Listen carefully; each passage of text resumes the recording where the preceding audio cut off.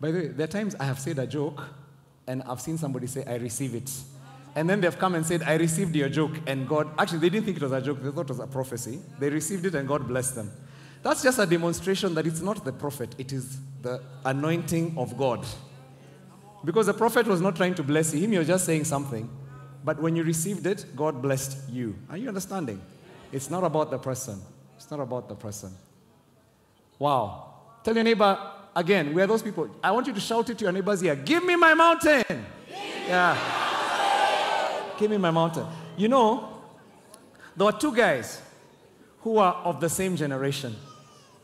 One was Joshua. One was Caleb. They are both famous men. They are both known as great heroes. Anybody called Joshua?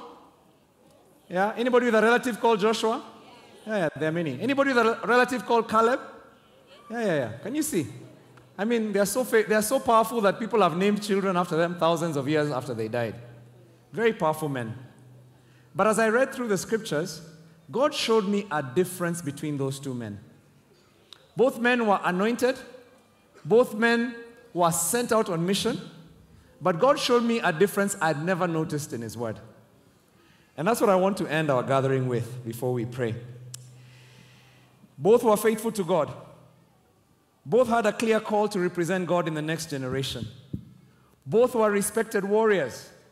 Both were revered generals among God's people. Both experienced God's grace and victories.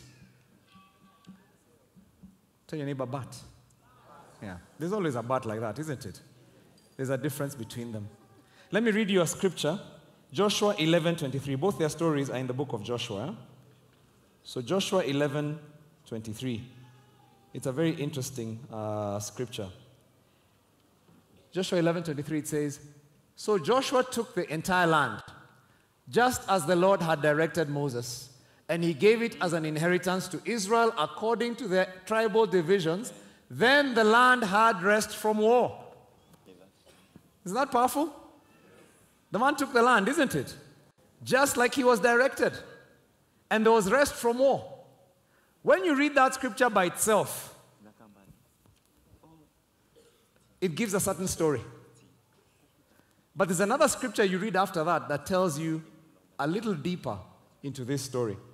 Joshua chapter 13, 2 chapters later, verse 1. Joshua 13:1.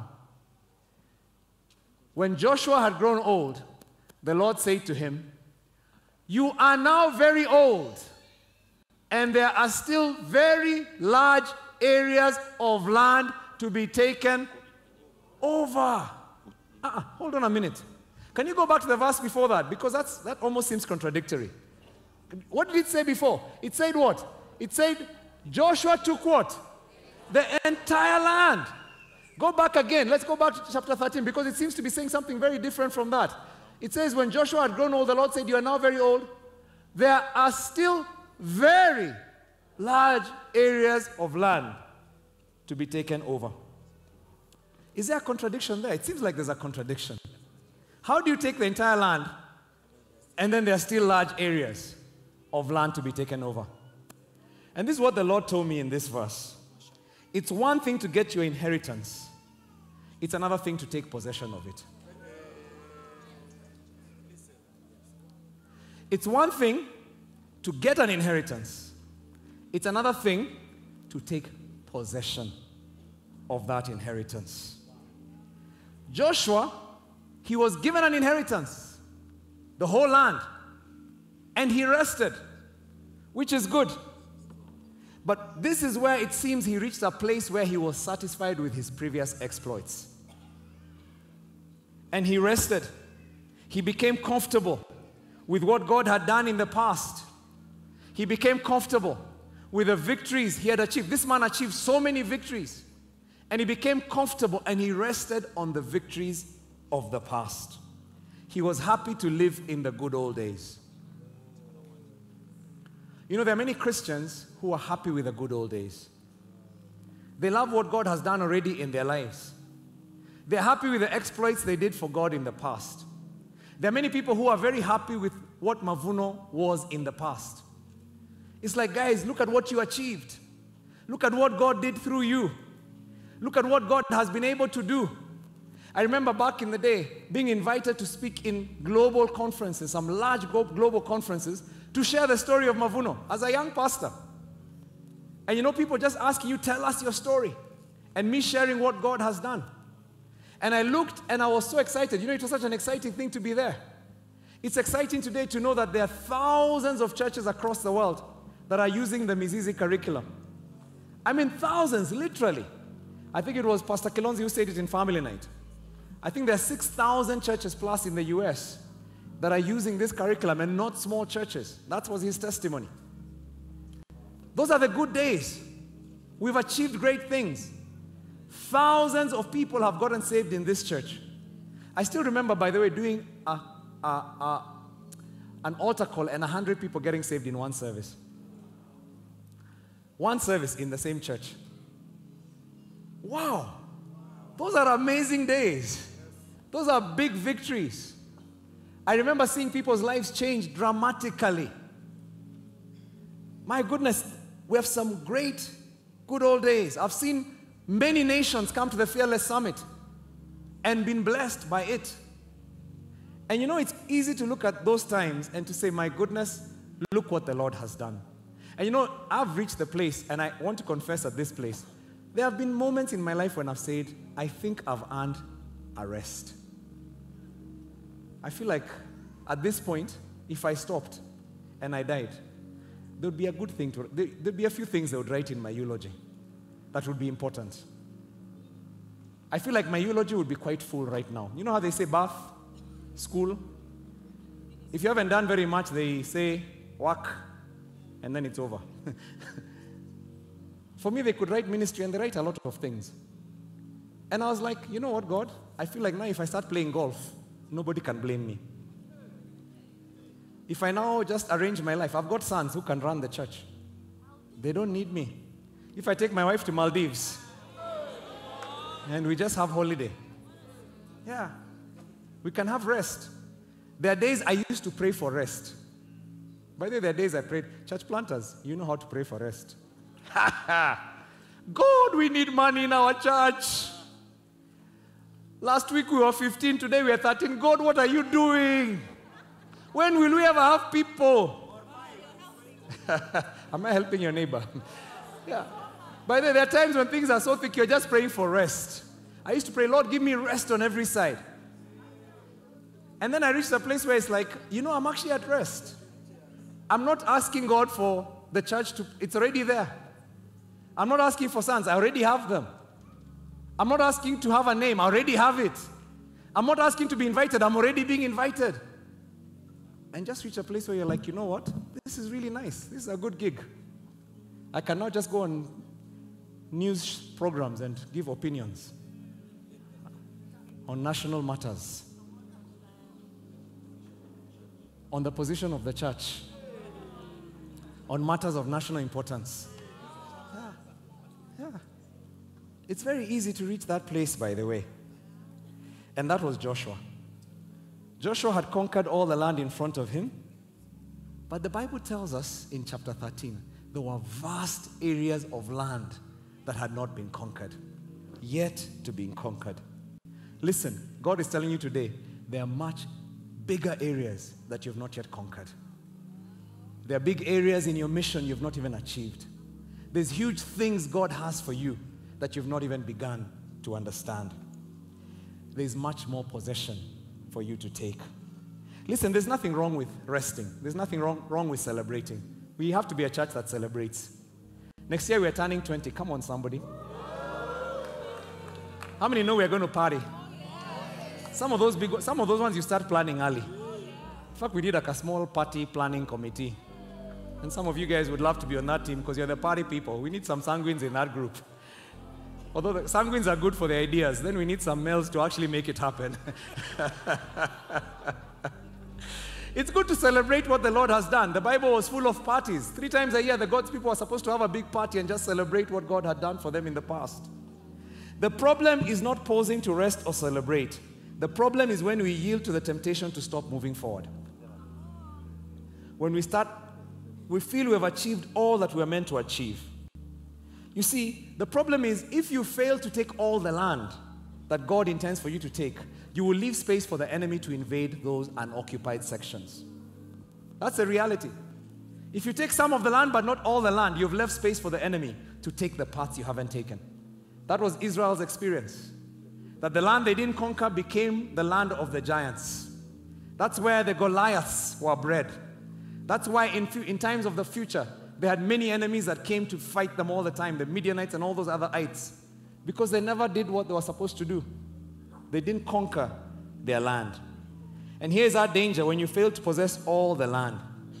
Let me tell you, for those of you who are parents, you need to understand children are a gift from God, a beautiful gift. But God wants you to understand that you have a responsibility with those children. That's a gift. But unless you understand it's your job to raise these ones in the ways of the Lord, and that's the most important thing that you can ever do, you're giving the devil servants through those children. You've just raised some servants for hell in your house. Your budget has been used to raise servants for the kingdom of darkness. Yeah. By the way, that's one of the things for Pastor Caro and I. Our priority in life, in child raising, is to bring up children who fear God. I always told people, the kind of schools they go to is not as valuable to me as the faith they have. That's our value. And it's been interesting. Sometimes we sit with parents and we're amazed. They've planned their children's future. They've planned careers. They've planned work opportunities. They've planned amazing things. But they have no plan for their spiritual life. They have no plan. And it's like this child passed. Now we want to send them to Ivy League University. And it's like, it sounds exciting. Do you know what an Ivy League University is? It is a place of indoctrination for the devil's kingdom. That's what it is. Come on, let's be realistic as Christians. They're going to be taught everything about the faith that is wrong. And they're going to come out complete skeptics. If you have not done your work, raising them up as a soldier for the kingdom, you have no business sending them to Harvard. You're sending them to ultimate destruction. They'll drive a big car, they'll have a big job, they'll have a big name, and they will hate God. And you'll have doomed them to hell. Yeah. God has given you a gift, but you must possess your possession. Tell your neighbor, possess your possession. Yeah. Joshua grew tired, and he failed to possess his inheritance. But Joshua's compatriot, Caleb, was of a different cloth. The Bible tells us his secret. Can we read that scripture, verse 6? Joshua 14, verse 6. Now the people of Judah approached Joshua at Gilgal, and Caleb, son of Jephunneh, the Kenizzite, said to Joshua, you know what the Lord said to Moses, the man of God at Kadesh Barnea, about you and me. Basically, he's like, we were together when God gave us our promise. And he says, I was 40 years old when Moses, a servant of the Lord, sent me from Kadesh Barnea to explore the land. The two of them were the spies, among the 12 spies that were sent to explore the land. And he said, I brought him back a report according to my convictions. Remember, there were 2 spies that came back with a positive report. All the rest had a negative report, and because of that, Israel was judged. But those 2, Joshua and Caleb, he's like, we were together. We started together. And he said, but my fellow Israelites who went up with me made the hearts of the people melt in fear. I, however, followed the Lord my God wholeheartedly. He's reminding him of the good old days, the past, the great things we did for God. And so he's like, we both have achieved great things. And he said, so on that day, Moses swore to me. And by the way, it wasn't to him alone. It's like to the whole of Israel. But Caleb received that as his word. You know, sometimes you can hear a word here from Avuno, but you're like, that is my word. He took it as his word. And he said, Moses swore to me, the land on which your feet have walked on will be your inheritance, and that of your children forever, because you have followed the Lord my God wholeheartedly. Listen, those words were said by a man. But because they were said by his prophet, he took that word as God's word for him. And he aligned his life to those words. And he said, now then, just as the Lord promised, he has kept me alive for 45 years since the time he said this to Moses, while Israel moved about in the wilderness. So here I am today, 85 years old. Anybody who's 85 years old in the house? Not yet. All right. 14:11. This will be your words when you're 85, somebody. I am still as strong today as the day Moses sent me out. I am just as vigorous to go out to battle now as I was then. Come on, somebody.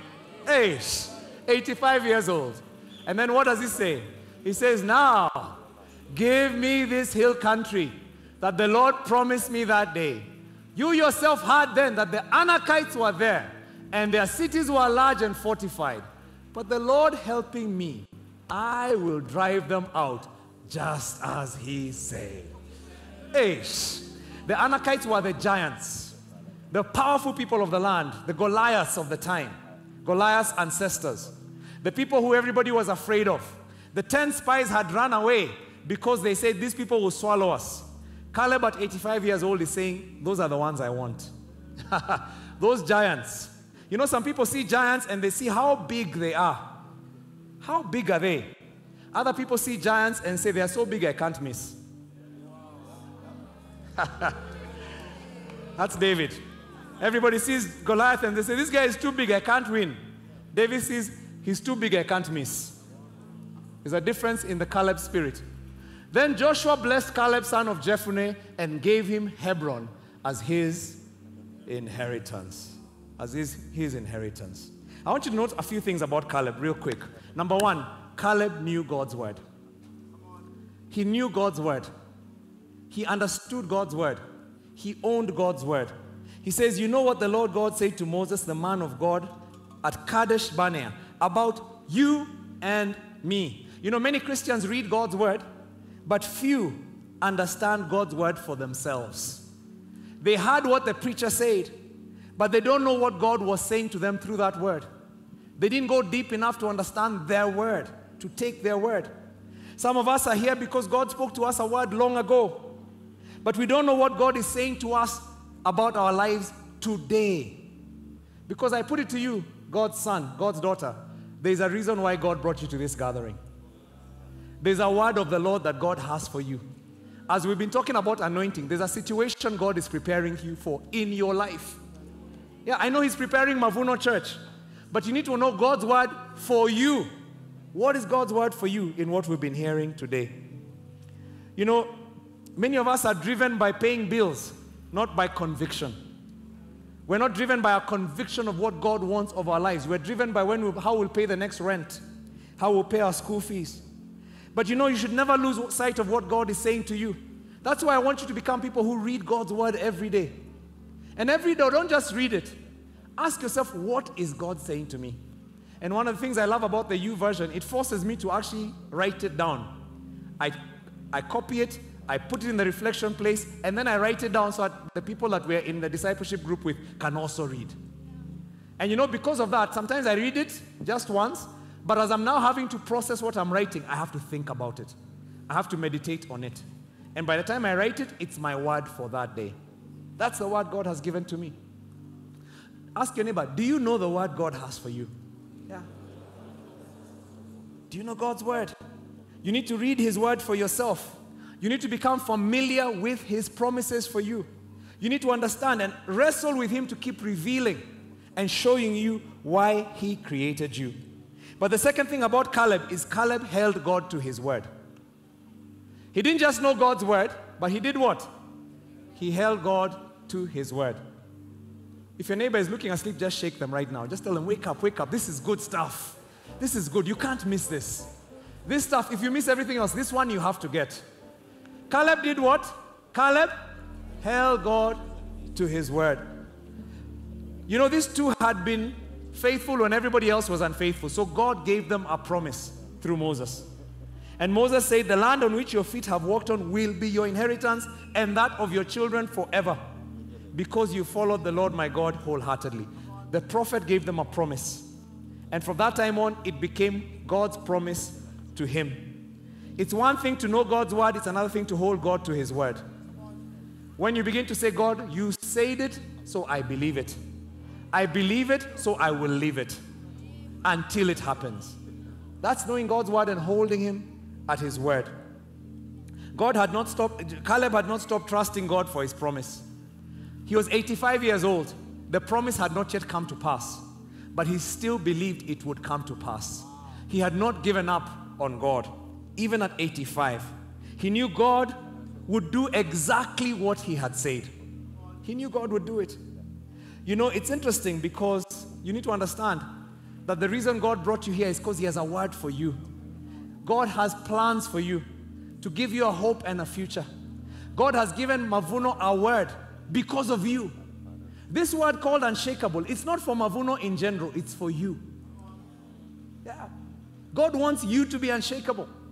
You need to be wrestling with this word and showing, God, show me how I need to be unshakable, because the things you have for me are great in the future.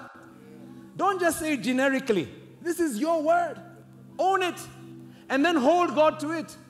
When trouble comes and people are being shaken, say, God, you've told me. My labor in the Lord is not in vain.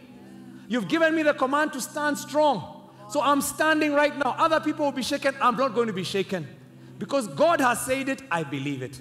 And because I believe it, I will live it until God brings it to pass. Somebody say amen. You need to understand that the inheritance is there for you to possess. But you have to possess it. Yeah, people know God's promise, but how many people hold God at his word? Hold God at his word. When you know God's word for you and you hold him at his word, it doesn't matter what happens. You will not give up. Things will look difficult.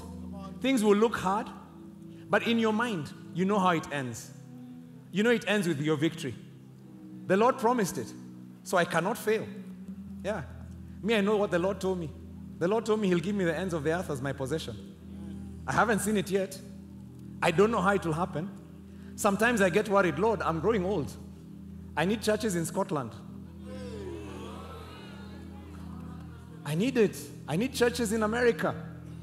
I haven't seen the ends of the earth. I need the churches in Fiji. I need churches in Japan. Those are the ends of the earth. I don't see them yet. Australia, I don't see those churches yet. But you know what? The Lord said it, and I believe it. And so I will live it until I see it come to pass. He said it, and it's a word. It's my word. You need to hold God to his word concerning you. And sometimes that word, he gives it to you through your prophet. Right now, God has said you're a fearless influencer. You're in this family, you're a fearless influencer. Some of you have not looked very fearless in your life. But you need to understand that is God's word for you. Yeah. God has said you will stand firm. You will stand firm. So even though you don't feel like you're standing firm, stand firm. Because God has said it. You need to believe it, and then you need to live it until you see it come to pass. Number 3, Caleb refused to settle for less. Caleb refused to settle for less. The man said, I am 85 years old, and I am still strong. Now, I don't know if an 85-year-old can be as strong as a 40-year-old. That's supernatural. I wonder whether he really looked the same as when he was 40. He probably didn't. When you're 85, there are certain things that have happened to your body. There are certain things that have happened to your physique. You're no longer the guy you are, the warrior you are at 40. And if you notice, actually, when Caleb is given the land later, he's not even the one who leads the army. He calls for a hero, and his son-in-law, future son-in-law, is the one who leads the army, which means he's not the soldier he used to be. But look at how he professes it. He says, I'm still as strong today as I was at 40. What is he talking about? He's talking about his faith. He's saying, my faith hasn't changed. I still love God the way I did. I still believe in God the way I did. Some people have backslidden, and I think he's looking at Joshua as one of the backslidden people at that point. But he's saying, I ain't backslidden. God told you. In fact, why do I think he's saying that to Joshua? Because he said the promise you and I were given. But you have rested. I ain't resting until God gives me my possession. This man refused to settle for less. He decided to ask God for everything that was his. He would not settle for a comfort zone. And that's why he was not afraid of giants and fortified cities. In fact, he was like, for this really to be God, I can't go for things that I can achieve on my own strength. That's how people of faith live, by the way. I won't attempt things that I can do with my own strength. How will I give glory to God at the end of that? So I'll put up my hand for the things I can't do. Ha ha! Somebody. Revelation is falling on somebody right now. Yeah. I'm not going to go for those simple things I know I can do. I'll put up my hand for the things I can't do. I'll put up my hand for the ministries I can't do. I'll put up my hand for the things that everybody else is intimidated by. Why? Because I understand that there's a promise God has given me. And I will not settle for less. I will not settle for less. God has told me I will make disciples of all nations. Those are not promises for one person. It's promises for everybody in this house. You will make disciples of all nations, which means you will have sons and daughters in different nations in the world. Yeah, you will. The people behind there are not saying amen. I'm not sure. Yeah. It's talking about you. You will make disciples of all nations. Come on, say it to yourself, I will make disciples of all nations. Yeah. Never settle for less than what God has said about you. Amen. Amen. You know, Caleb believes God's word about his destiny and his future. And that's why God gave him strength. I believe God renews your strength. The Bible says those who wait upon the Lord shall renew their strength. They shall mount up on wings as eagles. By the way, I've met Christians who are in their 80s and they have more passion than a high schooler. They love God, they love missions. Some of my mentors are like that. Anybody ever sat down with Bishop Masika? I mean, Bishop Masika he's a force of nature. Like the guy has more, he makes me feel tired and I'm much younger than him. He's like, yeah, we were on mission, we went and preached in Pokot, and then we're going to do this, and then in fact, now you're like, dude, how do you do this? But you know what? The people who wait upon the Lord renews their strength. And then there's some 80-year-olds who have done their best work. You look at them, and it looks like they're about to die. You know, the time one of my friends, and this was a very interesting example. One of my friends was telling me about his dad, and his dad is really old. His dad was really aging, and they were worried about his health. And we went and visited him. I mean, he really looked old. And then I asked him, how old is your dad? And his dad was 80 at the time. I mean, the guy was really, really old. And I was so shocked to hear he was 80. Because at that time, my dad was 80. And my dad was just getting into his stride. At 80, by the way, he climbed up Mount Sinai. He climbed up. Mount Sinai, you climb it up at 3 a.m. in the morning. And they went with a group of senior citizens. The rest of the people around his age, none of them could think of climbing a mountain at 3 a.m. So my dad said, you guys sleep. And he found a group of young people in their 20s. And he scaled Mount Sinai with them at 80 years old. He used to collect his friend and they go and walk up Ngong Hills. That was their exercise, walking up Ngong Hills in his 80s. The man served God until a month before he died. And then a month before he died, he got sick. He had a heart attack. He went into hospital just long enough for all his children to come from all over the world to say, we love you, to spend time with him, significant time. And then he went. I was like, come on, God. When my time comes to go, I want to go like that. Yeah. He served God until God took him home. In fact, I realized the sickness was not for him, it was for us. Because had he died as he's climbing Ngong Hills, we would not have had time to say goodbye. So God, in mercy for us, allowed him to be sick for a month. But the man at 80 was still climbing mountains. Somebody say, give me my mountain. Yeah. Some of you are not even 30 yet, but you look tired. Yeah. You don't even have zeal for God. Some of you are even in your early 20s and you already look tired. You've not even done missions yet and you're tired. You don't even have zeal for God. Tell your neighbor, see your life. How? How can you be tired and you're so young? How? Tell your other neighbor, give me my mountain. Yeah.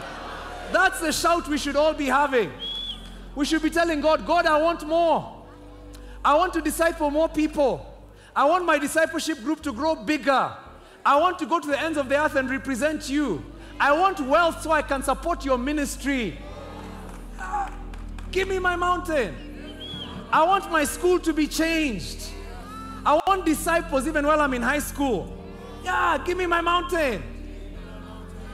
That's what God wants of us. Some of us, we became cool when we were 22. How do you become cool at 22? How do you start dying before you've started living? You can't do that. Shout out, give me my mountain. Yeah. Yeah. What mountains are you trusting God for in this season? What are those promises of God that you are taking? Yeah. You know, God's blessings are too big to fit in your pocket. Don't just pray for small things that will make you happy. What are you praying for? What are you praying for? Even the mountain of your children, pray that, are you praying for their salvation? Your siblings, that's a small mountain. At least you can start with a hill.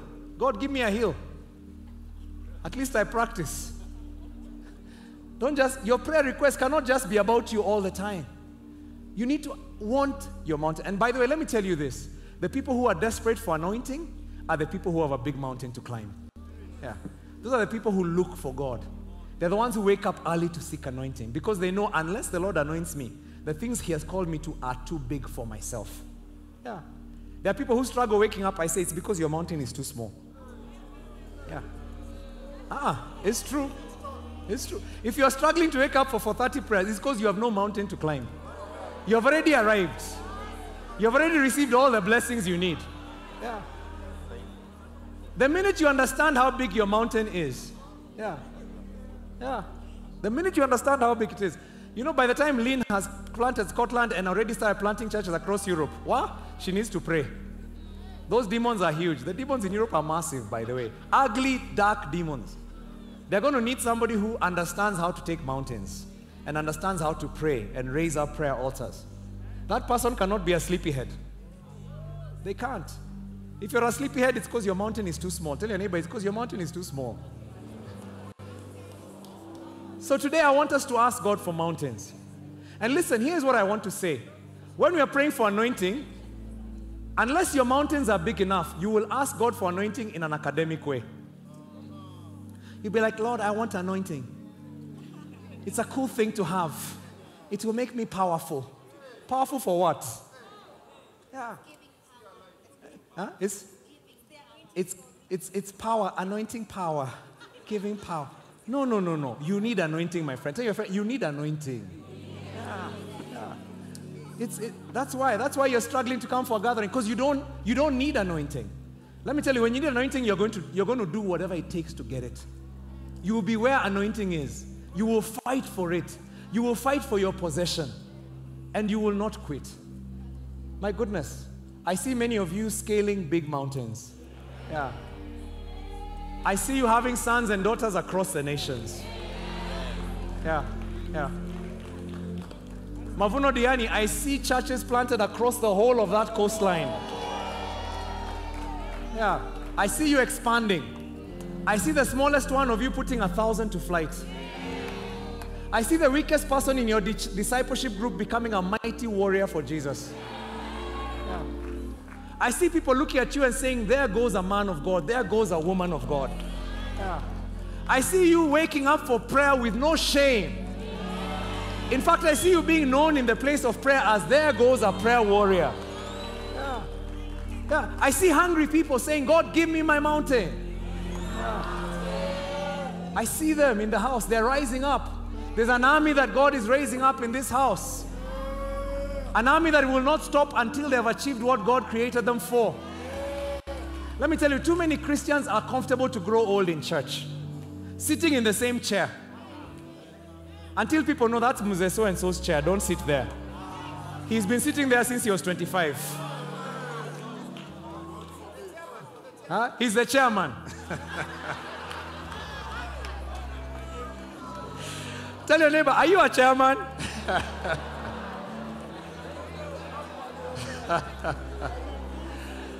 Listen, I don't want you in that chair.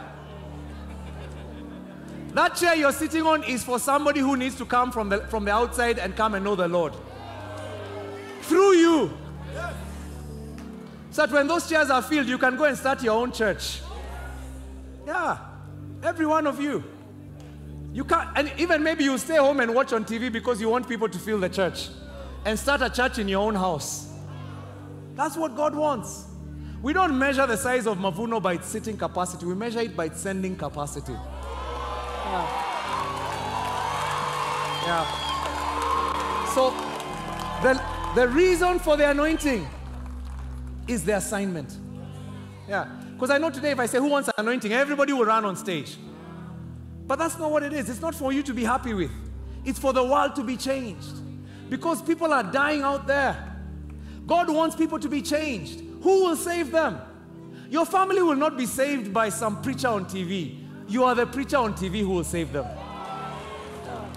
It's you who's going to save them. You must equip yourself. When you come for gathering, you understand this message is for me to understand so I can teach it to others. And by the way, I want to challenge every one of you. Take one of these messages and teach it to somebody else. Teach it to your discipleship group. Teach it to an office in a church group. Teach it to some friends. Teach it somewhere. Gather some teenagers from your neighborhood and teach them. Tell them why they need the anointing. Yeah, just take it and start teaching. The anointing is not given to you to make you fat. No. No. It's not. It's not. Somebody say, give me my mountain. Yeah. By the way, I want Mavuno Church to bother God. I want us to disturb God. This summing season, I want us to bother heaven until God says, I just have to release that anointing. People are so hungry for me in that church that miracles will just start happening on your Zoom call. Like the leader will just be saying, in our church we do acts, somebody saying, I've been healed.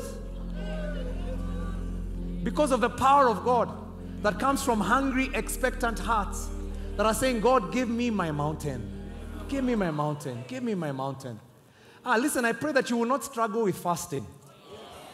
By the way, the reason people struggle with fasting is because they're climbing a little molehill. It's not even a hill, it's like it's a bump. Your mountain is a bump. That's why you're struggling with food, because your mountain is a bump. If you're climbing a bump, you don't even need energy for it. The minute God gives you mountain and starts showing you mountain, tell my friend, you will fast. Even liquid fast, you will fast. Yeah, you will fast it. Because you understand you are created for more. God's people, I want you to all have a holy discontent. Refuse to settle for less. Refuse it. Let me tell you guys, at Bellevue, when all those lines of cars were leaving the church, and this church was the most famous church in the country, and everybody thought I was the most successful pastor, I was looking at that thing and crying and telling God, there has to be more. There has to be more. You call me to make disciples of nations, this is not it. Teaching guys every Sunday and having guys really blessed and entertained, I looked at it and I thought, that's what we're doing at this point. Yes, their lives were changed, but they're happy to sit here and be changed forever. They didn't even want to go anywhere because they weren't disciples. At that point, I didn't even know what I wanted, but I was like, God, there has to be more. There has to be more, Lord. There has to be more. I want more of you, Lord.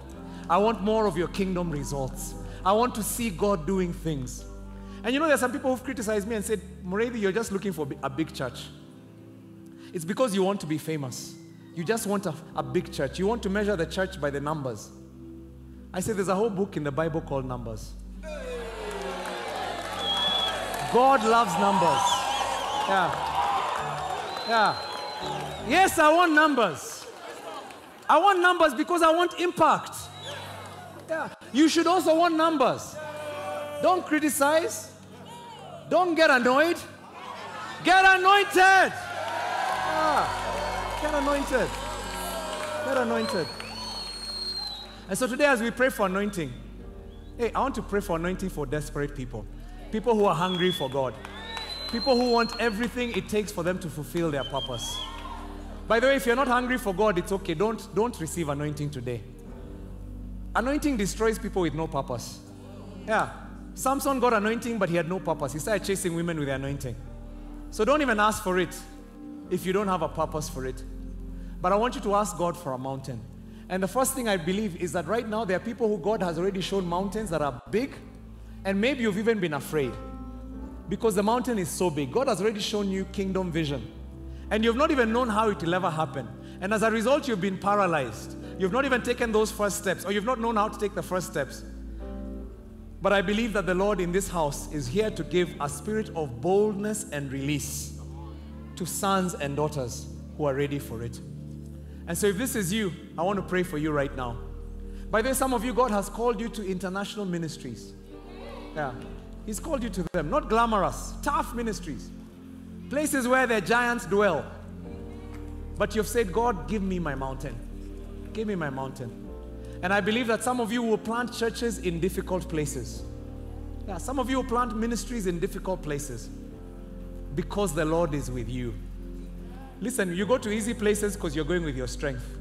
But when the Lord is with you, you go up the mountain. Yeah, you're saying, God, give me my mountain. Listen, I'm not even going to ask you to come in front. I believe that the anointing is in this house. Let me invite the exec team to come up on stage.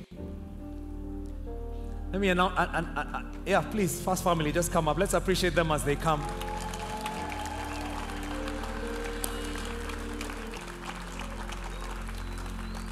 I want them to just join us as we trust God for impartation, for blessing, for release of His grace. Yeah, you can give them some mics. Just share, let them share. Yeah. Come on, give me my mountain. I love it, I love it. Sing in the mic, my friend. Give me my mountain. Lord, give me my mountain. Give me my mountain. Give me my mountain. Give me my mountain today. Give me my mountain, Lord. Give me my mountain. Give me my mountain. Give me my mountain. Give me my mountain. Give me my mountain. Give me my mountain. Give me my mountain. Give me my... Somebody just begin to pray right now. Raise up your voice. Begin to say, God, give me my mountain. Though some of you even know where that mountain is, begin to say, God, give me this place. Some of you, God showed you a nation. And you're saying, God, give me this nation. Some of you, God has shown you Japan. He's shown you Somalia. He's shown you what it is. Say, God, give me this mountain. I want to glorify you. Lord, you've shown me that I will look after orphans. I want to have a big ministry to orphans. Give me my mountain. Lord, you've shown me I will look after young girls. Give me my mountain. Lord, you've shown me I will look after widows. Give me my mountain. Come on, the power of God is in this place. As you release a prayer to heaven, Lord, thank you that right now you're releasing your blessing upon your people. As they're crying out and saying, God, give me my mountain. I'm desperate for my mountain. I want my mountain. I will not settle for less. Lord, I want it with everything in my heart. I want it more than a promotion at work. I want it more than money. I want my mountain.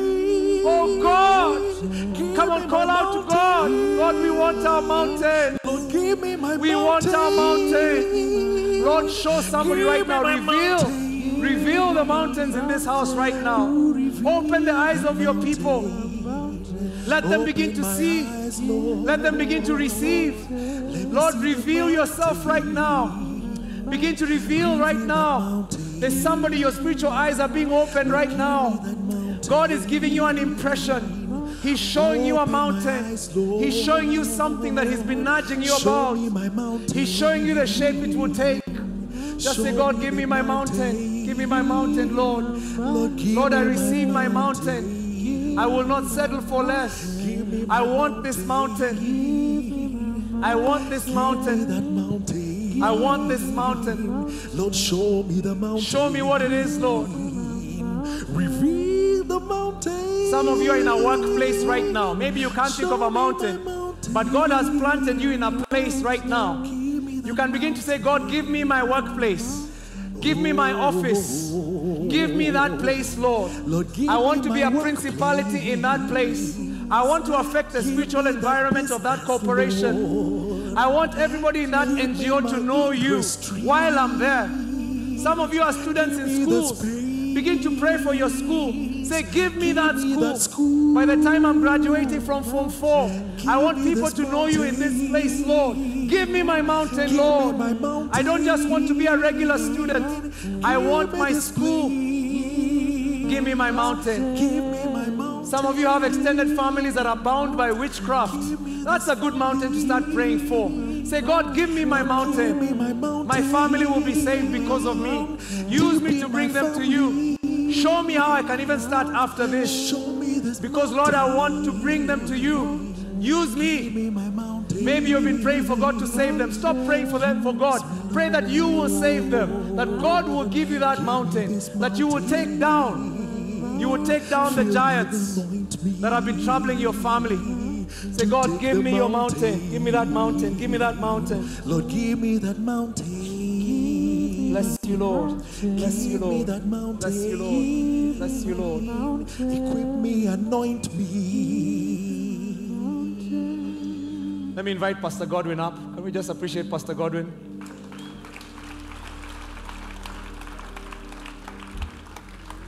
This is one of the boldest men I know. He's a bold man. He's young, but sometimes it's good to be young because you don't know what you can't do. You know, old people, sometimes we get to a place where we know ourselves too much and we know where we failed. I love this man because he's decided to just be bold for the Lord.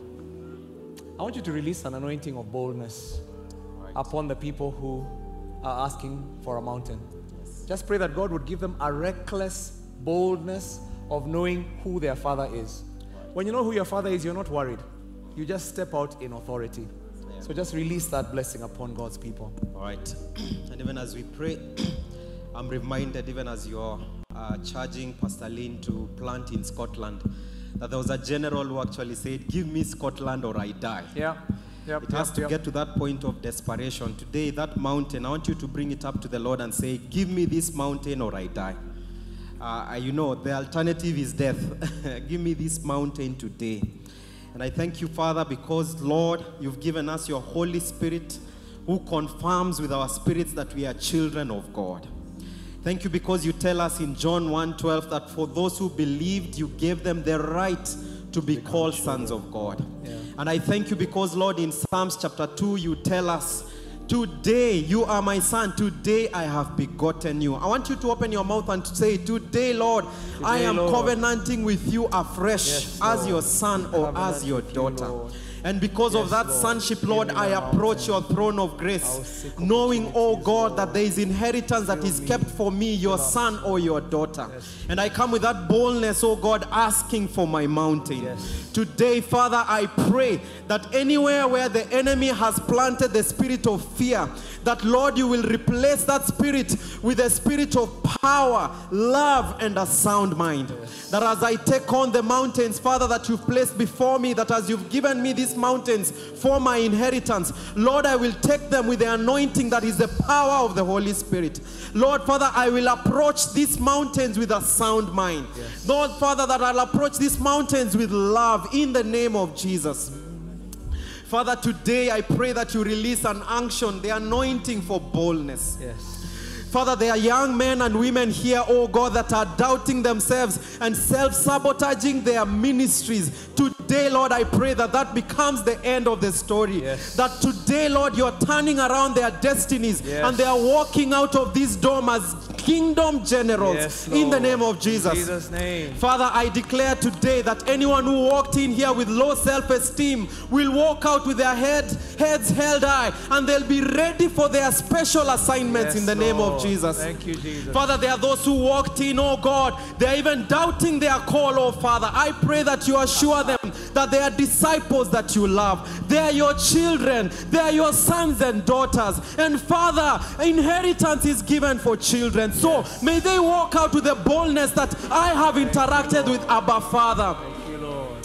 Father, there are those who look down on themselves because they are asking, Father, I just have a small DG. Maybe it's 5 people. Maybe it's 7 people. But I pray, Father, that you turn that discipleship group into a kingdom movement in the name of Jesus. So I release the spirit of boldness upon your children, that whatever the small beginnings they are interacting with now, that, Lord, you're turning it into mountains. You're turning, oh God, their small stories into kingdom business.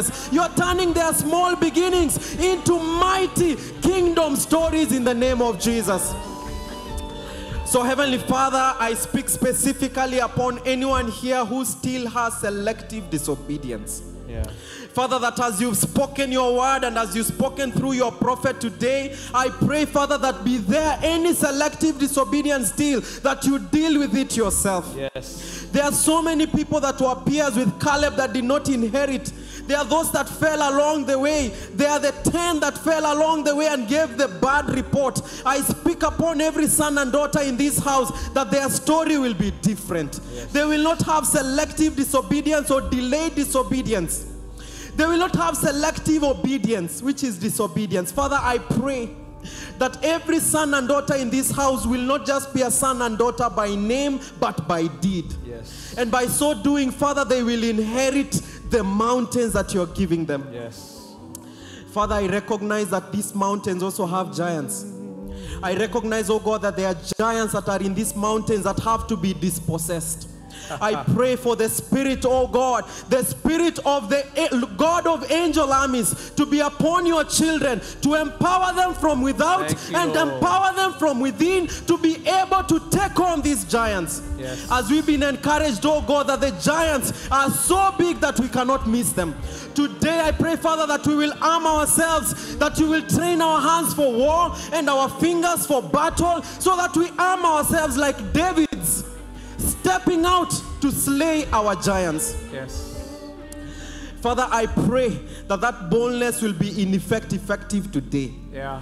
Some of these sons and daughters of yours, oh God, are going to step into the matatus, their means of transport. They are going to go into their neighborhoods and immediately start the work of dispossessing enemies in their mountains. In Jesus' name. Some of them are going back to their families, and you're giving them the boldness to evangelize even to their parents. Yeah. You're giving them the boldness to evangelize to their siblings. Yeah. You're giving them the boldness to re-strategize their relationships and introduce Jesus in there. Yeah. Father, I realize that taking on the mountains means taking the first step. I pray, Father, that as we hike up the mountains, we will take the first step. Yes. We will not be afraid to mount this mountain, to go up these mountains, but we will be bold. We will be fearless, because we are Mavuno Church and we are known for being the fearless influencers of society. Yes. For this we pray in the name of the Father, the Son, and the Holy Spirit, and God's children say it together. Woo! I'm taking my mountain. Amen, amen, amen. Wow. Receive the Holy Spirit. Amen. Receive boldness. Amen. I just sense that as he prayed, that some of you are going to become a reference point to your family this year. Yeah. People in your extended family older than you are going to start asking for your advice. And you'll be amazed at how God just turns things around because of the spirit of boldness in your life. Thank you, Pastor Godwin, Pastor Noel, the bold couple. We bless God for you. Let me invite the Kilonzis to come up.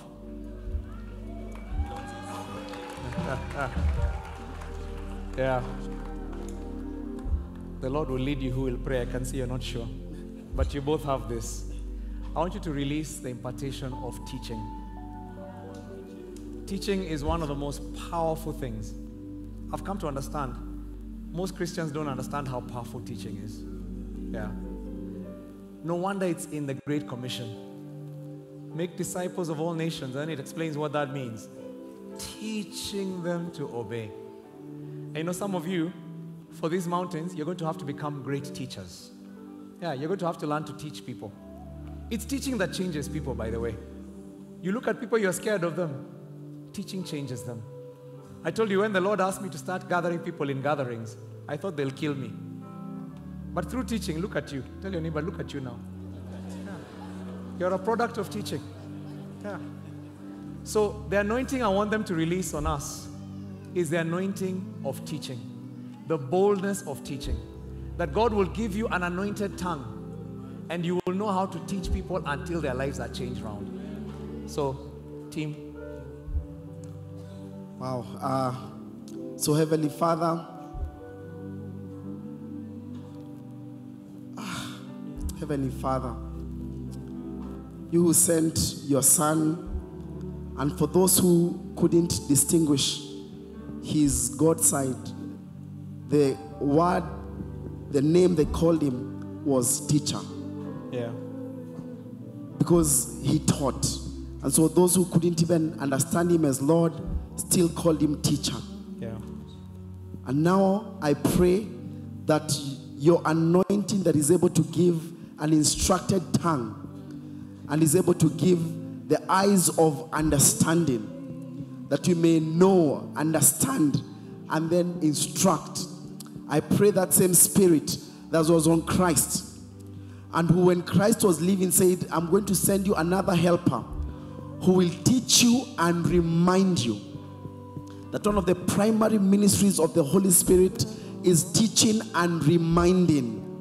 Now, mighty Jehovah, just like you've allowed Pastor Faith and I to walk in that grace that has been exercised in different ways and in different places and in different seasons, now we release the blessing and the anointing of teaching. Yes, Lord. That people will gather people somewhere and in an instant they'll know the meal that they need to serve. Yes. But the grace of teaching comes also from the grace of being a receiver. So they'll also sit under instruction so that the student can be taught. Then they can rise up and teach as well. Yes, Lord. So I pray that as people live here, that those who covet this grace of teaching, even as we've been told that you can desire the gift, it is not my primary gift, I have to confess. It has been for the longest time a desired gift. And watched many teachers and desired to teach like many people that, you know, that Pastor Faith knows, like the journeys I've gone through. Until at some point people started saying, you teach well. Lord, I want to pray that people now here will download Pastor M's podcast and they'll start learning, because you cannot teach that which you don't have. Yeah. So allow us to be people who soak in. But as we are taught, and many times the Holy Spirit is teaching us, not in an amorphous way, but by listening to our own teachers, the Holy Spirit is teaching. You have said in your word that your children will be taught of the Lord. But then you use human people to speak, but the understanding is at a spiritual level. Yeah. So we release the grace of being able to hear, to know, to retain information, and to dispense it at any time that is needed. Yes. One of the things that when you become a teacher that happens is that sometimes you remember things. You remember things, but you also know how to connect them at the moment. Yeah. So Lord, now we release that gift. We release that grace. We release that anointed mighty Jehovah of being able to teach. But you also release it to the gift of understanding. That they'll be able to understand seasons and be able to know what word is applied for that moment. Oh Lord, give that to your children. Open up their minds, open up their hearts, open up their capacity to have. So just like someone who understands the Old Testament and the New Testament, they can be like a scribe where you can go and get the fullness of God's word and how it applies in our moment today. Yeah. Let me ask you, Pastor Faith, to close. And Lord, I pray for a love for your word to people. We've been encouraged year after year to go through the New Testament. I pray that we will be found in your word. And not going through it so that we tick a box. But Lord, we will spend time in it. Allow it to come into us. And Lord, we can never read your word and remain the same. I pray that as we go through your word will go in us and transform us from the inside out. And people will be able to say, these people were with Jesus, the Jesus of the word. That people will be able to say, this is a man of the word, because the values and the character of Jesus is coming out through us. And so, Lord, I speak against anything that is standing in the way of anyone here receiving your word or reading your word. It could be, Lord, it's hardness of the heart. In the parable of the seeds of the sower, there were different kinds of soil. Maybe for some of us, it's just hardness, like the word can't penetrate because we have hardness of heart. It could be sin, things we've learned even in this gathering. It could be offense. Lord, whatever is standing in the way of us receiving your word, Lord, we pray that even now you will remove it. For some of us, it could be even a demonic thing, where the enemy comes in. When we want to read the word, we feel sleepy. When we want to read the word, we struggle with it. I pray, Lord, there will be a freeness to study your word. I pray for those ones who are distracted. Your word also says there was a seed that was planted, but there was distraction. It could be we are chasing after things. It could be we are distracted with even good things, as Pastor M tells us, children or family. But Lord, I pray that we will set aside time special time to connect with you in reading your word. And Lord, as we read your word promises that we will bear fruit. I pray that, Lord, your children will bear fruit as a result of being in the word and receiving your word. In Jesus' name I pray and believe. Amen. Amen. Amen. Amen. So if you're a DG leader, don't just lead a discipleship group. Go and teach. Yeah. If you're an MC leader, before the end of this month or within a month, call all your DG leaders and teach them something. Even if they are 2 DG leaders, call them and teach. If you're a zonal pastor, call your MC leaders, maybe even the DG leaders, and teach them. If you're a campus pastor, call people somewhere, say it's going to be whatever number of hours, and teach them. If you're the rest of us are doing it. The campus pastors are already teaching every Sunday, but start somewhere. And then, because if you're faithful with little, then the space expands like that. Amen. Amen. Amen.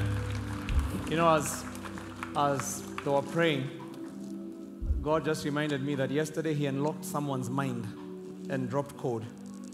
I believe the Lord is going to just begin to drop code from His word as you read it. And He will give you the ability to actually translate His word and make it real for other people. The gift of teaching is a powerful gift. It's one of the most powerful gifts in the church. And I'm really excited that God's people are receiving it. Amen. Oh, come on. I look at the pastors in this house. There are so many. God is blessing His sons and daughters. Amen. I'd like Pastor Victor to come up. Come on, Pastor Vic. Yeah. This man has a pastor's heart. He loves people. And he just has a way of, I don't know. I can't do what he does, by the way. He really has a great pastoral heart. Huh?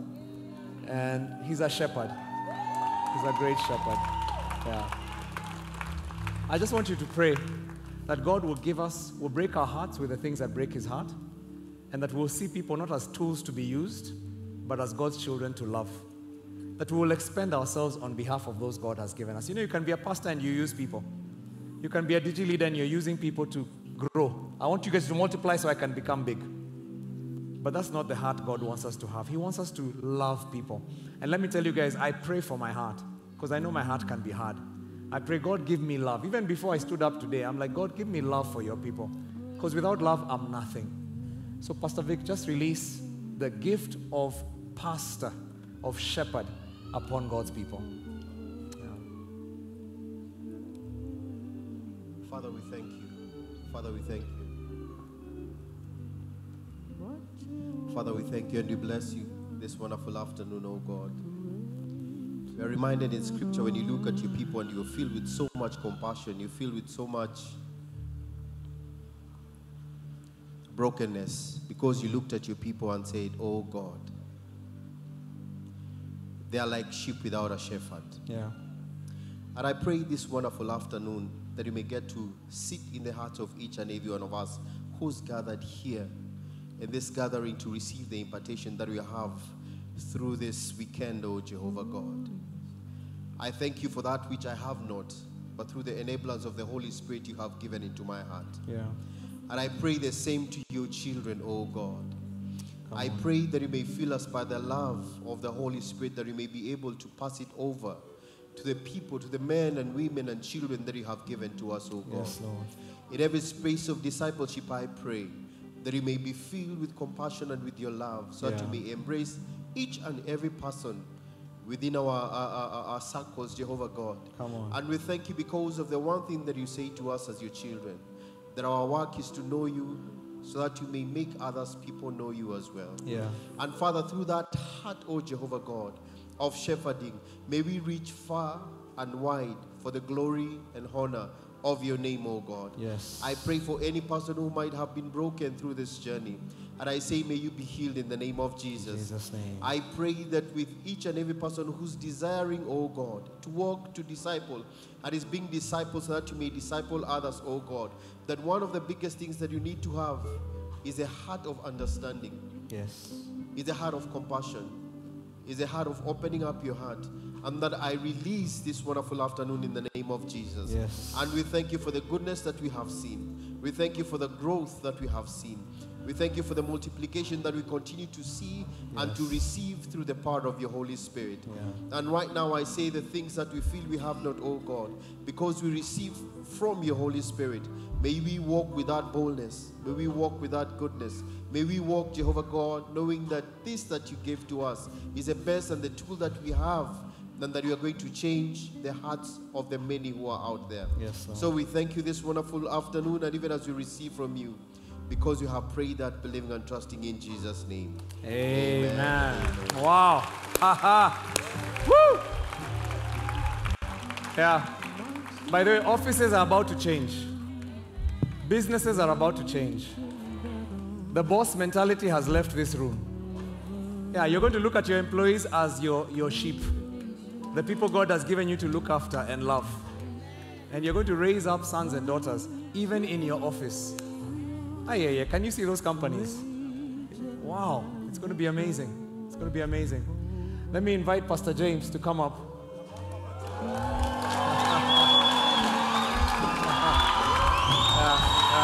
I tell you.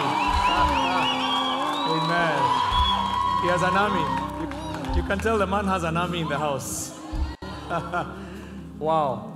Today I want you to receive all the gifts in this house. Yeah, I want you to receive everything. Nothing withheld. There's this man who has, the Lord has anointed him for prayer. The Lord has anointed him for intercession.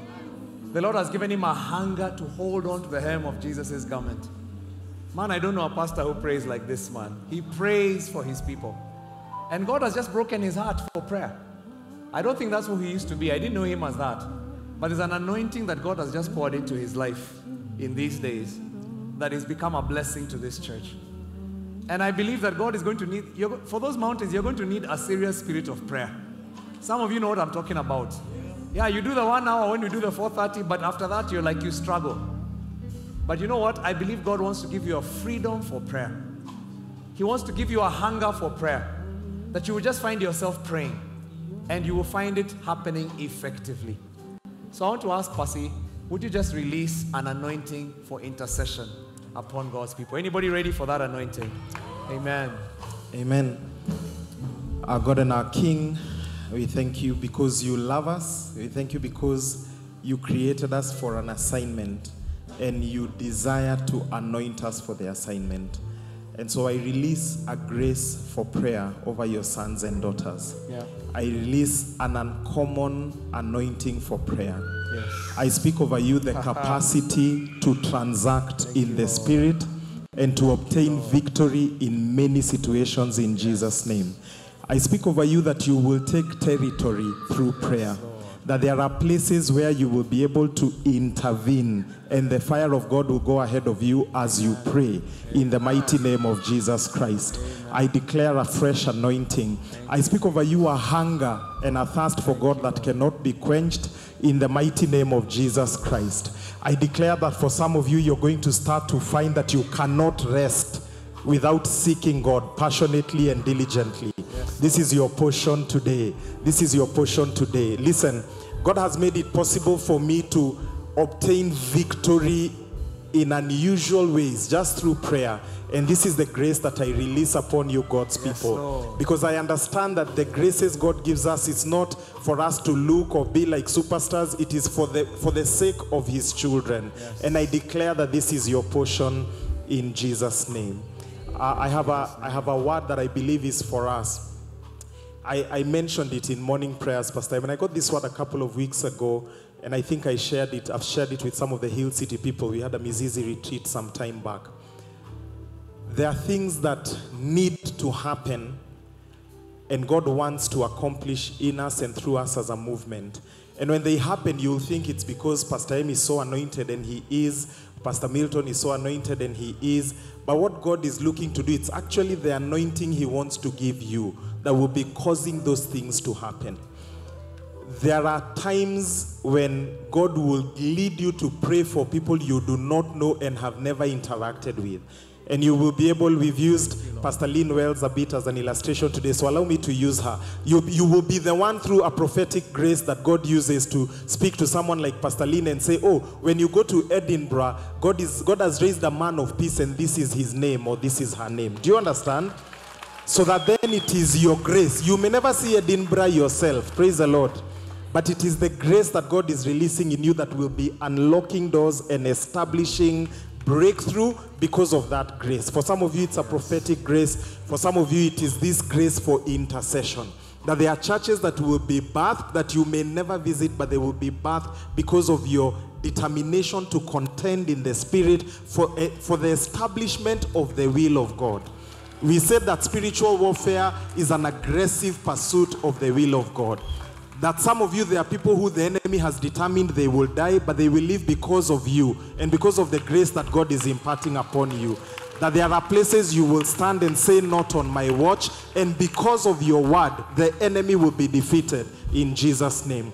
My God and my King, I declare that it is done today. I thank you because you have released this blessing upon your children. I thank you for interruptions in our prayer life, that we will be waking up thinking, I'm waking up because I'm desperate in my business, and so I'm waking up to pray for breakthrough. But we will wake up and pray for a campus that's not even in our network, and we will not know why. We will find ourselves contending for a campus pastor or for an associate we know, or a DG leader who's not even our leader and does not even know us well. But because Holy Spirit of God, you will have stirred in us a grace and a capacity for intercession, and we are the instruments that you will use for the establishment of your will. I thank you because there are church planters who will go out and find an easy path ahead of them, and it is because men and women here that your anointing for intercession will have gone ahead of them in prayer and will be the channels through whom you will establish the promise that you gave Israel, that behold, I send my hornet ahead of you, my angels of war. That we will be those men and women who are the manifestation of that declaration to the glory and to the honor of your name. And so I release every grace. I release upon you an unusual and an uncommon grace for prayer, and an unusual capacity for effectiveness in spiritual warfare. I speak it over you who are in the room. I speak it over you watching online, in the mighty name of Jesus Christ. Amen. Amen. Woo!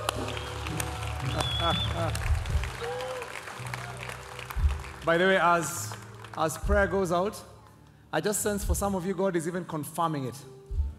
Yeah, I just sense God's power is in the room, and some people are just, you're feeling weak, you just feel something happening, a dizziness or a physical symptom. Don't worry, the devil is not operating in this space. Yeah, he's not operating in this space. Not in this space. He's not here. So whatever you feel, relax. Just say, Lord, I receive. Yeah, just say, Lord, I receive. It's okay. It's going to happen. Some of those things that you see is a manifestation that God has actually answered the prayer that was prayed. So just relax and receive it. Bless the Lord. By the way, I really sense the intercession power right now, just going out to different people, even as we prayed. Let me invite Pastor Milton and Vivian to come up. Woo!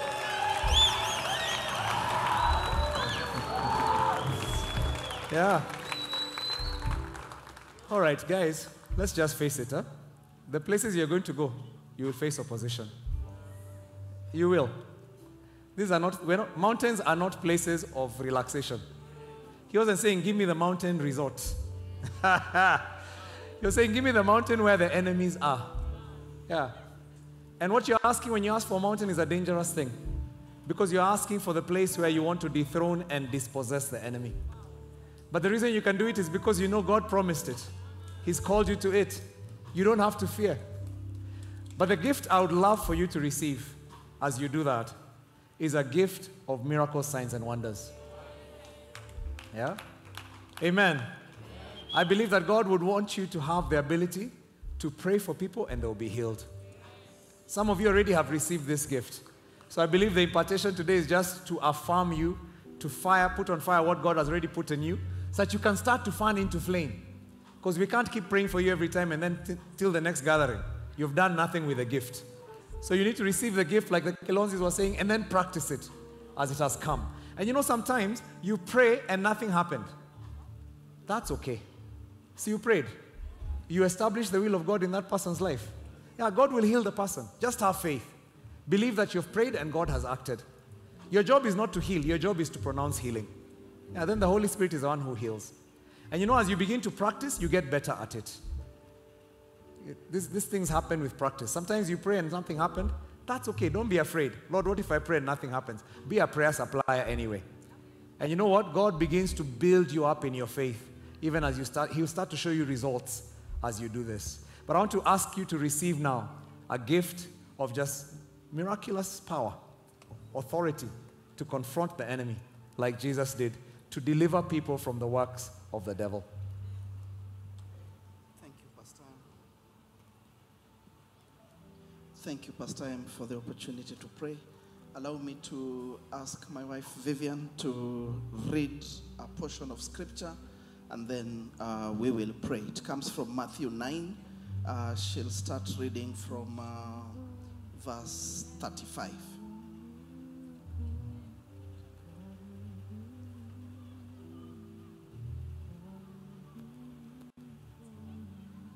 Jesus went through all the towns and villages, teaching in their synagogues, proclaiming the good news of the kingdom, and healing every disease and sickness. Amen. When he saw the crowds, he had compassion on them, because they were harassed and helpless, like sheep without a shepherd. Then he said to his disciples, "The harvest is plentiful, but the workers are few. Ask the Lord of the harvest, therefore, to send out workers into his harvest field." Amen. Matthew 10:1. Jesus called his 12 disciples to him and gave them authority to drive out impure spirits and to heal every disease and sickness. Thank you, Jesus. These are the names of the 12 apostles. First, Simon, who is called Peter, and his brother Andrew, James, son of Zebedee, and his brother John, Philip and Bartholomew, Thomas and Matthew the tax collector, James, son of Alphaeus and Thaddeus, Simon the Zealot, and Judas Iscariot, who betrayed him. Thank you for the reading of the word. Thank you, Vivian.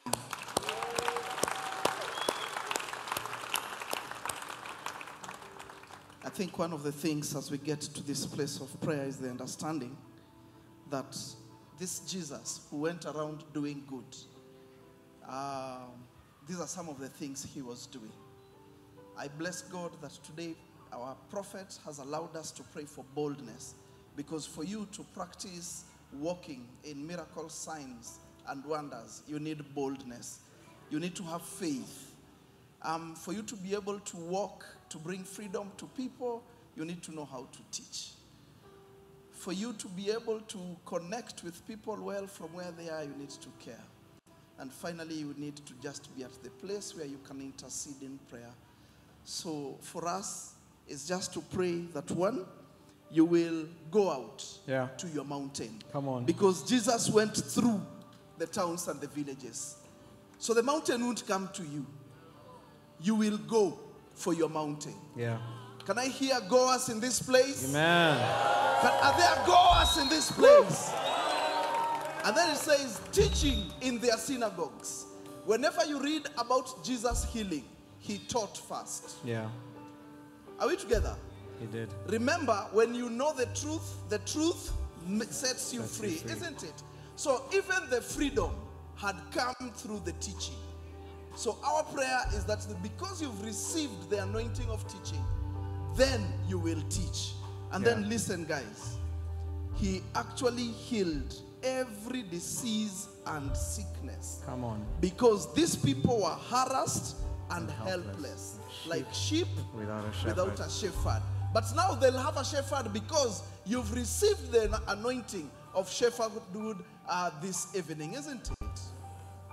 And then when you go now to before you cross, he says the harvest is plentiful, but the laborers are. Can I see a laborer? Can I see the witness of a laborer? Yeah. Can I see the witness of a laborer? Come on. You see, the minute you've said, Jesus, you are Lord, you've become a laborer. Yeah. The minute you've said, Jesus, you are my king, then it means he has actually gotten part of his nobility in you. Now, it goes on now to say that Jesus called his, how many are we today? About 600?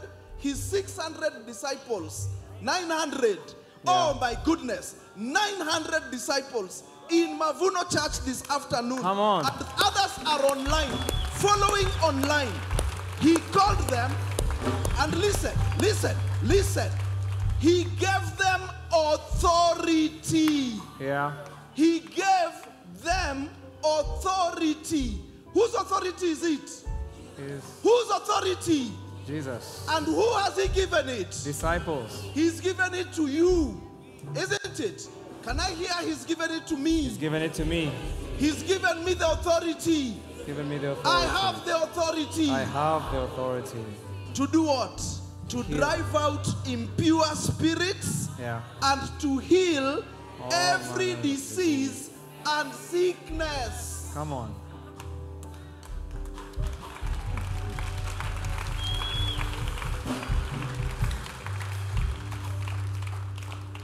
So,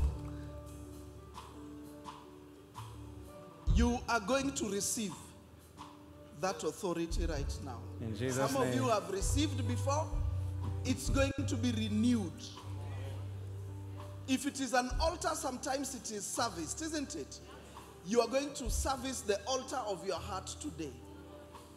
If you hear someone scream, just understand, as Pastor M said, The devil is not here. the devil is not here. Yeah. Are we together? If you feel pressure on you, do you remember the pressure in the Formula 1 car?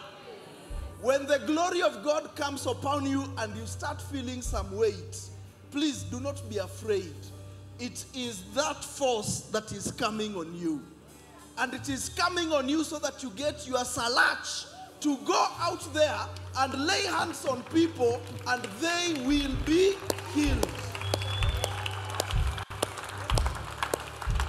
So put your hands before you and just make this your prayer. Because remember, Acts 1:8 says, you will receive power when the Holy Spirit comes on you. So that what happens? You will be his witness. There is power, wonder-working power in the blood of the Lamb. There is power, wonder-working power in the precious blood of the Lamb. There is power, wonder-working power in the blood of the Lamb. There is power. Some of you can already begin feeling the presence coming upon you right now. In the precious do not be afraid of the Lamb. Imo nguvu ya ajabu damuni mwa Yesu. Imo nguvu ya ajabu msalabani mwa Yesu. Father, this is the power, Lord God, that we are calling upon your people this evening. That, Lord God, your glory would come upon them right now in the name of Jesus. Father, release your glory, release your power, release your presence, release your might, oh God, upon this, oh God. Father, may your spirit say of these ones, each and every one of them, a body have I found for myself, that I may do your will. Father, your will of healing the sick, your will, oh God, of bringing, Lord God, people to deliverance, to freedom. For it is for freedom that Jesus, you set us free. Oh God, I pray, miracles, signs and wonders would follow and pursue and overtake them, that people will know there is still God in Zion. Father God, this evening we pray that your mighty power would come upon your people right now. Holy Spirit, Holy Spirit, Holy Spirit, descend upon your people right now. So begin breathing in and out more deeper than normal. Begin breathing in and out more deeper than normal. Receive his breath. Receive his breath. Receive his breath right now. Oh, receive his breath. Like a rushing wind, it could come through your nostrils. Like a wind, it could come through your mouth. But just open up yourselves and receive the Spirit of God. Receive the breath of God. Receive the breath of God. For some of us, you start feeling a tingling on your hand. Some of us, you start feeling a heaviness on your hand. For some of us, it could be sharp pain in your hand or a part of your body. And if you feel pain at any part of your body, you know, like doctors, you have a specialist for the abdomen or for the chest or for the whatever. That area where you'll feel the most pain is the place where you'll have the most grace in that area of healing. So right now, just begin receiving that power. Receive that power. Receive that authority. Receive it in the name of Jesus.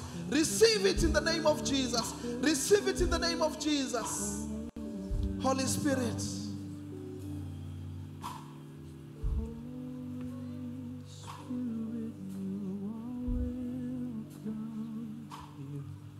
Rest upon your people now. Yes, Lord. Rest upon your people.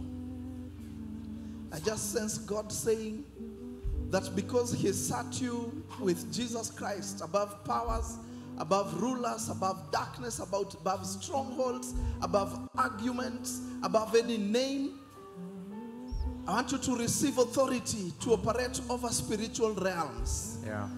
Receive authority to operate over spiritual realms.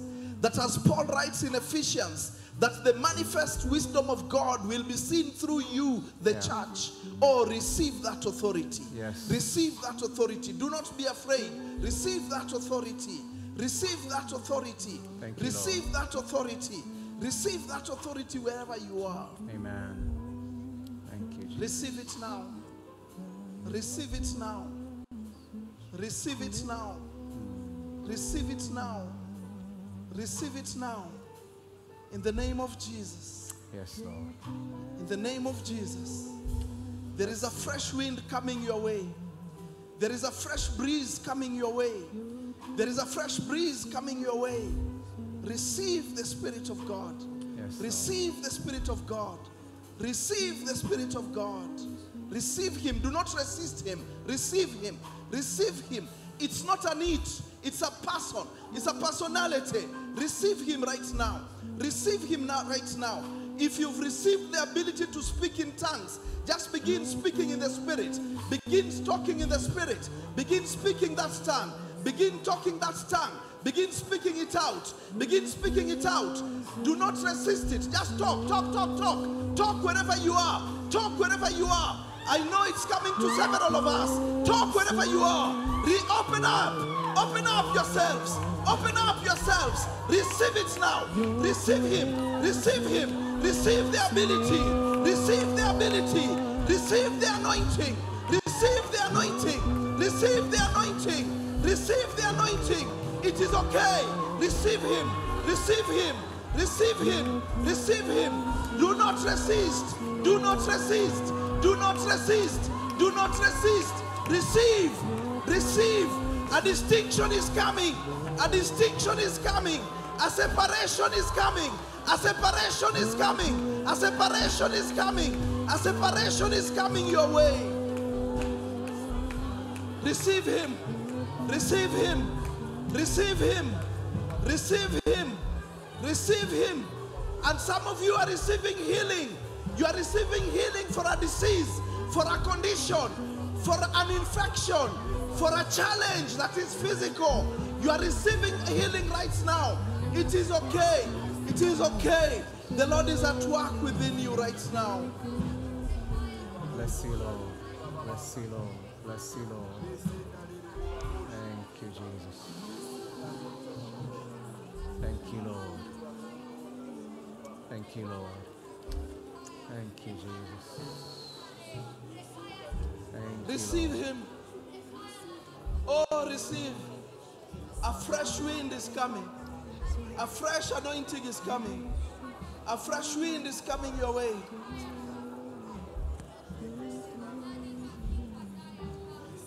Thank you, Lord. I just sense, Pastor M, that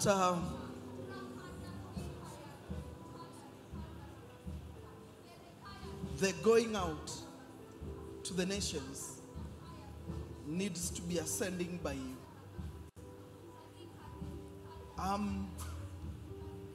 Receive your commissioning to use that gift. You see, when you have an anointing, you don't operate the anointing separate. You don't operate the anointing separate to the house you've gotten the anointing for. Am I making sense? Yeah? Otherwise, you become a Vashti who's hosting a party with other women in the king's house. Are we together? The Lord requires you to submit that gift to the kingdom, yes, but to the house that you're operating in. Amen. So right now, receive the blessing to use that anointing that you have received today. Amen. Let's appreciate the Lord right now. Thank you, Lord. Thank you, Lord. Yeah. If you notice, we want you to have all the gifts. There are going to be some gifts that are going to become more prominent in your life than others, and that's okay. But Jesus operated in all the gifts.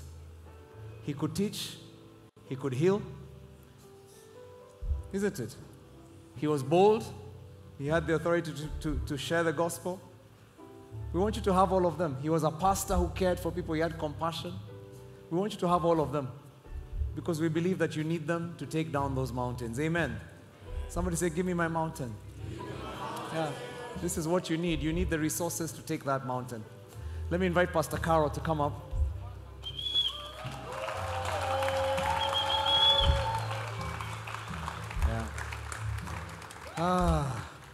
Yeah, we're coming to the end, guys.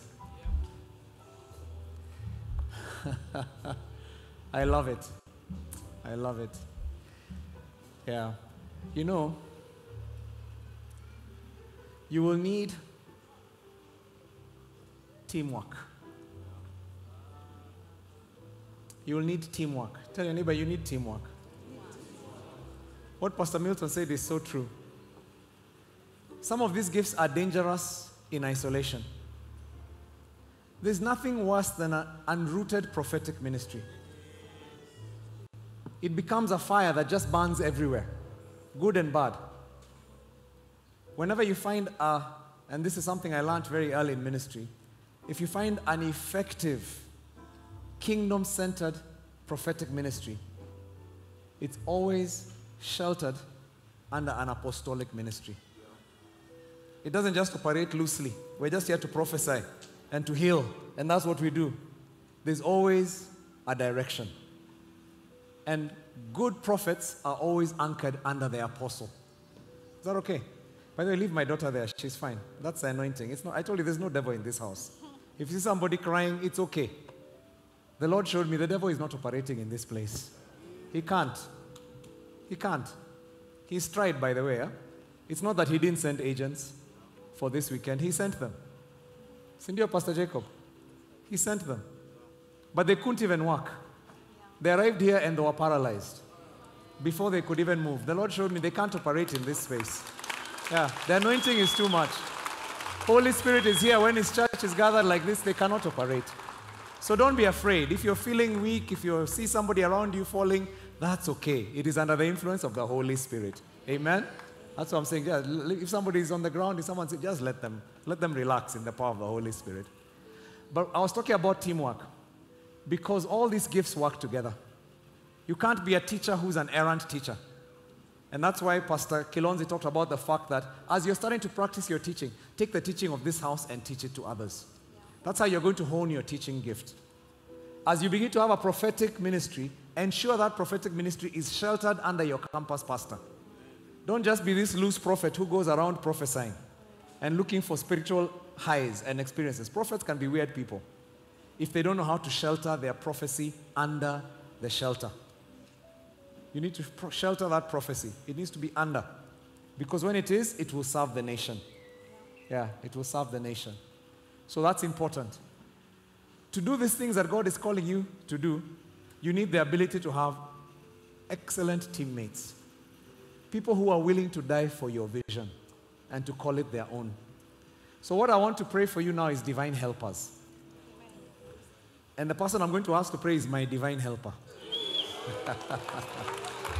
Yeah. But I need to also say this. I'm also her divine helper. Because she's not escorting me, we're escorting each other. Each of us has a calling in this ministry. Yeah. And that's something I want to say to spouses, people who are married here. There's no ministry of escorting. Come on. There is no ministry of escorting. Don't say, my husband is called, but here, I am here to escort him. My wife is called. She's the one with the calling. I'm just here to escort. There is no ministry of escorting. You are there to help each other. We are each other's divine helper. Yeah. But I also want to pray beyond spouses. I believe all of us need divine helpers. You cannot do the work of God without divine helpers. And so I'm going to ask Pastor Carol to release the grace for you that people who need to be attracted to you will be attracted to you. And that God will give you the helpers, plural, helpers, to achieve the ministry He's calling you to. Yeah, you're going to need those helpers. Pastor Janet, you'll need those helpers. Yeah. By the way, Pastor Janet, you're an apostolic leader. Yeah. You know, we see Pastor Janet as a children's pastor in this movement. But God has shown me different. You're an apostolic leader. You're a movement leader. Yeah. Yeah. God will use you to teach on huge platforms. Astounding platforms that you will be amazed by. You'll wonder, how did I get to this place? God is going to provide a platform for you. Just ask Him for your mountain. But He will provide platforms for you. International, global platforms. Yeah. That's who you are. Me, I don't just see a children's pastor in you. And although a children's pastor is a powerful person already, but I see global ministry in you. So anyway, that's not what the Lord was telling me to say. I just saw you and the Lord reminded me something He told me about you. But just pray for divine helpers. All right, let's pray. Our Father, we are thankful for today. We are thankful for even this moment that we have for impartation. And Father, even as we ask you for divine helpers, I want, first of all, each one of us to thank God for the people He has already sent. Yes. Some of them might not look like divine helpers, but they are divine helpers. And we cannot ask when we have not yet given thanks for the ones who God has given us. Indeed, God calls us to be good stewards of the people who He has already sent our way. For some of us, I suspect we need to repent. Because the people who God has sent, we have failed to recognize them as such. And in our, let me just say foolishness, because I also have been there, have ended up repelling them, frustrating them. Wow. And that's why I'm saying, let's first of all pray for forgiveness, for frustrating the people who God has sent our way, for forgiveness even for not even recognizing those who He has sent our way. Father, I stand here myself asking you for forgiveness, because even in the recent past, I looked at someone and did not recognize that they were my divine helper. And I ask you, Jehovah God, for forgiveness. We are asking, Father, for forgiveness. For when we do not recognize our divine helpers, then we tend to frustrate them. We tend not to see their value. So, Father, we ask for forgiveness. And at the same time, we ask you, Jehovah God, and thank you for those you have sent around us. Thank you, Lord. Thank you for the people who work for us at home. They are our divine helpers. For without them, we're not able to leave our children. We would not even be here if we did not have someone taking care of our children. Thank you, God, for all the people who support us. They support us in various ways, in big ways and in small ways. There are some of us who are even doing projects, who are building houses. but have not seen that the contractor is your divine helper. Thank you, God, for the people you have sent. Thank you, Lord, even for our spouses, for those who are married. Lord, it's so easy not to see that person as a divine helper, to see their faults, rather than the fact that you've called us to be partners. Yeah. Father, we are asking for forgiveness. Open our eyes to see how you have made us one, how our gifts complement, help us to complement one another. Yes, open our eyes. I thank you, Lord, for the teams that you have sent around us, in our workplaces, in our businesses. Those are our divine helpers. We say thank you. Thank you for your goodness. Yes. You have been good to us. Mavuno, even as we count all those people, we can begin to celebrate them and to tell God, thank you. Thank you, Lord. Thank you that you have sent these people. Thank you, Lord. Thank you, Jehovah God. Thank you that you love us. Yes, thank you for these divine helpers. Thank you, oh God. And now as we even ask you for more, as we're trusting you, God, for a bigger anointing, Lord, even your word tells us that, behold, the harvest is plenty, but the laborers are few. For the mountain that you're calling us to, send us those laborers. Send us those laborers. Send us those laborers. I want to release just that anointing of divine helpers for your mountains. That anointing, next level anointing for the mountain that you've claimed from God. That level, next level anointing for divine helpers, because we are saying from today things have shifted and we're moving to another level of serving you, Jehovah God. Yes. So Father, we receive from you the laborers, the divine helpers that will take us to the next level. We receive your goodness, we receive your love, and we receive your help. In Jesus' name we have prayed. Amen. Amen. Amen. Wow. Wow. By the way, as a leader, you're going to understand that's a powerful anointing. Yeah. Pastor Carol said some of us, we receive helpers and then we chase them away because we don't know how to work with people. The anointing to work with people, to receive the team that has been given to you and not scatter them, but to gather them and to dignify them and to give them roles. She's very good at that, by the way. It's an anointing God has given her. And as you receive it, I see powerful ministries in this house. In Jesus' name.